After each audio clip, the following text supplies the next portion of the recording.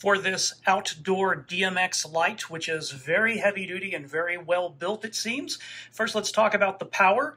The cables that run off use this special 3-prong connector that has a rubberized washer on it. If you're not using the output, you put the cap on it there to keep it watertight. And then it comes with a very short regular plug outlet to the 3-prong connector, and that's how you get power into it initially. Once you have the power connected, you can just plug it in and use it. And if you're going to use multiple lights, you can daisy chain them using this connector at the end. You have to buy additional power cables if you want to run it longer than just right next to it, because the cable that comes off the unit itself is maybe a foot, foot and a half, something like that. Next, we look at DMX. It uses a 3-prong XLR type connector.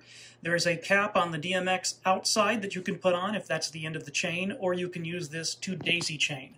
This connector right here would go into your DMX interface, or it would be screwed in tight to the output of another one of these lights, or you'd get the cables that you can order separately to do longer runs than just the foot and a half or so that comes off the light. There's a surprisingly decent manual included that has all of the DMX channels. This behaves so much like every other type of DMX light I have. Not a lot different on it. It's got the back menu, and you can turn it to any specific color or go into modes where it fades from colors or does a strobe, things like that.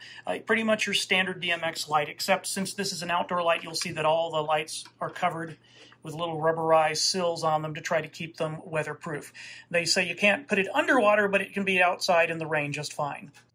The manual shows how you would daisy chain the lights together by running the output of the power in the DMX into the inputs of the next lights.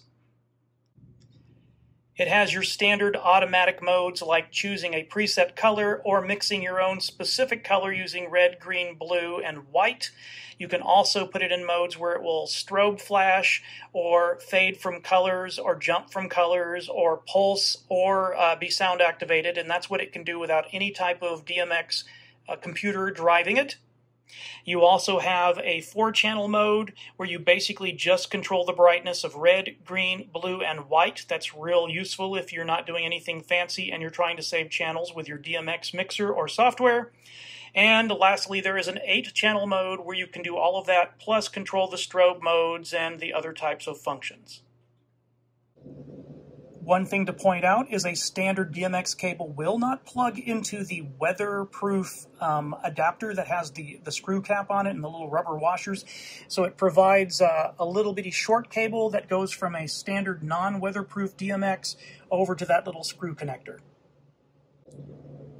Once you have your DMX plugged in, you can plug up the power and begin using the light. Again, you can toggle through the menus just like any normal DMX light. It's exactly the same as all the little cheap DMX lights I have that are not waterproof. Menu navigation, selecting the mode, or driving it by DMX control. In Venue Magic, I was able to go into the generic devices and just find a 4-channel device which has 4 different level controls which matches the red, green, blue, white of this light. Once I have my fixture added, I go in and assign the channels, telling it which one is red, green, and blue, and now it will play through Venue Magic.